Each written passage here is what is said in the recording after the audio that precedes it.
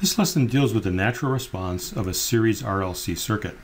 You can find these notes in the ECE201 ebook in Chapter 7 starting on page 33. What we're going to be doing in this part of the course is take a look at the response of a series RLC circuit. We're going to separate out the natural response from the forced response.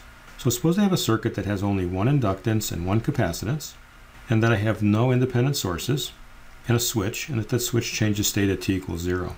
I'm going to Thevenize that part of the circuit, and so all I'll have really is just a Thevenin resistance since I have no independent sources. But I do have two initial conditions, and that would be the current in this inductance and the voltage across the capacitance. Now let's solve for the current in this loop.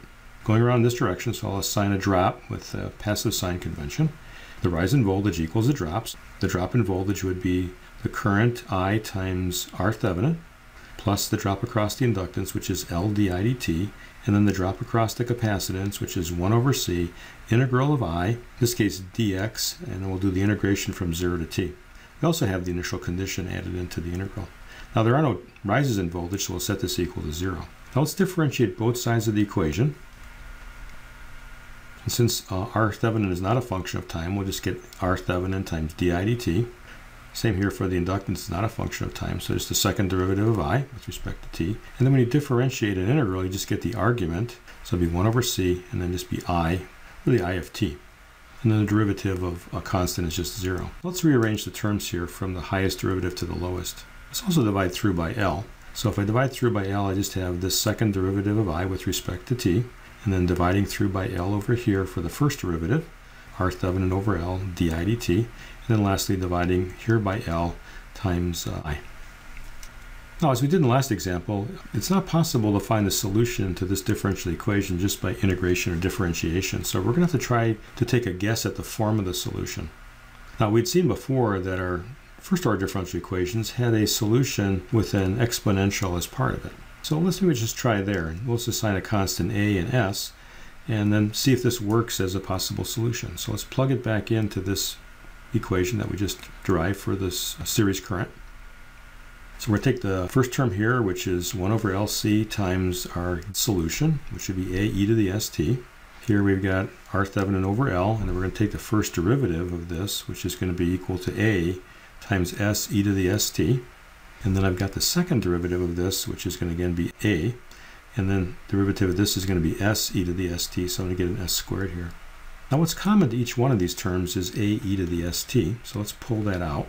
And what I'm left with then is s squared, R Thevenin over L times s, and then 1 over LC. Now again, all this has to be equal to 0. Now since this is not identically 0, that means that this must be equal to 0. So let's set this equal to 0. So I've got the term s squared, R Thevenin over L times s plus 1 over LC. This is also called the characteristic equation of our differential equation. But this is the form of a second-order equation, and so there actually are two roots that satisfy this equation, and we can use the quadratic formula. And that's equal to minus this term, which is R Thevenin over L, plus or minus the square root of this term squared, minus 4 times this coefficient, which is 1, times this coefficient, which is 1 over LC. And then we divide by twice the coefficient that's multiplying s squared. That would just be 2 times 1. We also have the negative root of that too. So we have two possible roots for that equation. In other words, two possible values of s that can make that equation go to 0. So I did some factoring here. I brought the 2 up into the numerator, so I've got a 2 here. Bring this inside the square root as a 4, and that cancels the 4 here. But then putting it back in here, it would become a 2 again. We have two possible values of s that make the characteristic equation go to 0. What this means is that solution then is I is equal to a e to the s1t, and if we plug that into this equation, we'll get 0 as a result. But also it means that if we use a e to the s2t, we'll also have this equation go to 0. It means that there's two different answers to the same problem. Now, when we build a circuit, it does the same thing day in and day out. So this can't be the solution of that differential equation. Let's take another guess if we can. Maybe it's some combination of these two. Probably the simplest thing to do is to add them together. Let's use two different constants here, a1 and a2, because we really have two initial conditions to satisfy. Let's plug this into our differential equation. So I'm going to need the first derivative and the second derivative. So the first derivative is going to give me s1 e to the s1t times a1, and then s2 e to the s2t times a2. Second derivative, we'll get another s1, and we'll get another S2. Let's put this all together. The first term was the second derivative of I. It's this term right here. Then we had R Thevenin over L times the first derivative, which is here, and then 1 over LC times our function I of t. That should equal 0 if this is a solution. Let's factor out again all the terms that are common here. There's two things that are popping up. It's a1 e to the s1t. So let's pull that out of this term, and we're left with an s1 squared. We pull also a2 e to the s2t out. We have an s2 squared term here. And then do this again. We get R Thevenin over L times S1. And we get R Thevenin over L times S2. And then over here we get 1 over LC. And then pulling this term out here, we get 1 over LC again. And of course this has to equal 0. Just shown that the roots of this equation is 0 for the value of S1 and for the value of S2. So that makes this term here multiply this, which is then 0 times this plus 0 times this. And that is equal to 0. So that is the form of our solution. I of t looks like some a1 e to the s1t plus a2 e to the s2t. Well, let's write s1 and s2 in terms of two constants. We'll call them alpha and omega naught.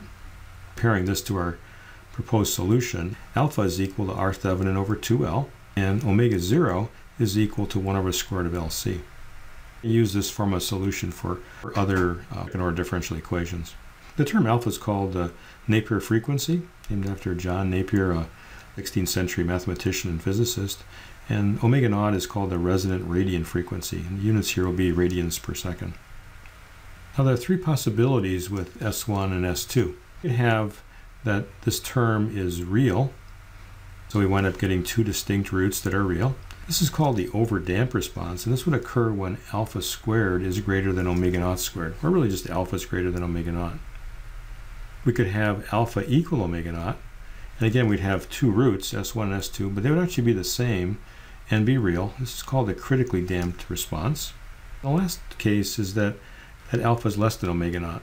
What this implies is that we have the square root of a negative number. Take a look at that in the following sections. That's actually called the underdamped response. Let's take an example with our L and C and no independent sources. Suppose that L is equal to 50 millihenries and C is 0.2 microfarads. Let's figure out the range of values for R Thevenin to be overdamped, critically damped, or underdamped. Omega naught is 1 over the square root of LC, so that's 1 over the square root of 50 millihenries times 0.2 microfarads. It turns out to be 10,000 radians per second. Alpha is R Thevenin over 2L. We're going to determine R Thevenin shortly, and then L is 50 millihenries. So the reciprocal of this is 10 times R Thevenin, and this also has units of radians per second. To be overdamped, we need alpha to be greater than omega naught. In other words, 10 R Thevenin needs to be greater than 10,000. R Thevenin would be greater than 1,000. For the critically damped case, we have alpha equal omega naught, and that means that R Thevenin would equal 1,000. And lastly, for the underdamped case, where alpha is less than omega naught, that would imply that R Thevenin is less than 1K. And this is the form of the natural response of a series RLC circuit.